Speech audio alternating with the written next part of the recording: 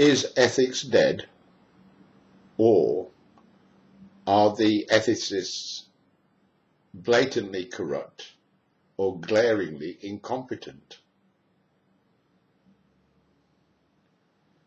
In ethics, we should question the intent, because we have control over intent, and we can examine intent, and we can judge intent. I do not want any child to know anything about crucifixion. That is a reasonable request in a democracy to protect our children from violent images masquerading as religious symbols. Crucifixion merchants put an image of a man nailed to a cross into children's minds. What is the effect on their minds? Do you honestly think it has a good and beneficial effect on a child to learn about crucifixion and the suffering, their so-called passion of Jesus on the cross, of a man being nailed to a cross? Every child knows what it's like to be trapped, but to be nailed to a cross can only disturb a child's mind. Now surely this is unethical. Now why are the ethicists silent? Or are they in the pay of these psychopathic dictators running the institutions that taught them? Putting an image of a man nailed to a cross into children's minds is unethical and must be stopped. Must be stopped. They're traumatizing our children to freak them out, to disturb them, and it's got to be stopped.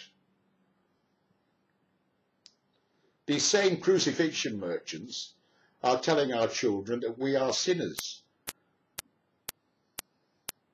What is the effect of this on our families? Is it a good and beneficial effect for our children to be told that their parents are sinners? The crucifixion merchants have an evil intent to break up our families. Why are the ethicists silent? Are they in league with these devil worshippers, shoving dead Jesus down our throats and drinking blood and washing in the holy blood, and all the rest of it is Satanism? It's Satanism, a human sacrifice and blood drinking, and it's been put in our children's minds, and it's got to be stopped. Anyone calling himself father is abusing children. It has got to be stopped. People shouldn't be allowed to call themselves father. People shouldn't be allowed to preach crucifixion to children. Shouldn't be allowed.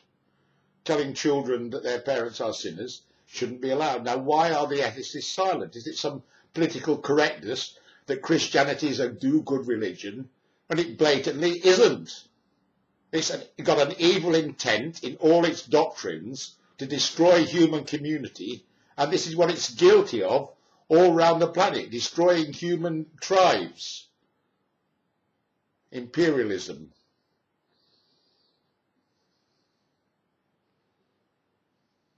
Why are the ethicists silent? Look at the drones. The drones are psychopathic. The use of drones is psychopathic. You cannot just willy-nilly,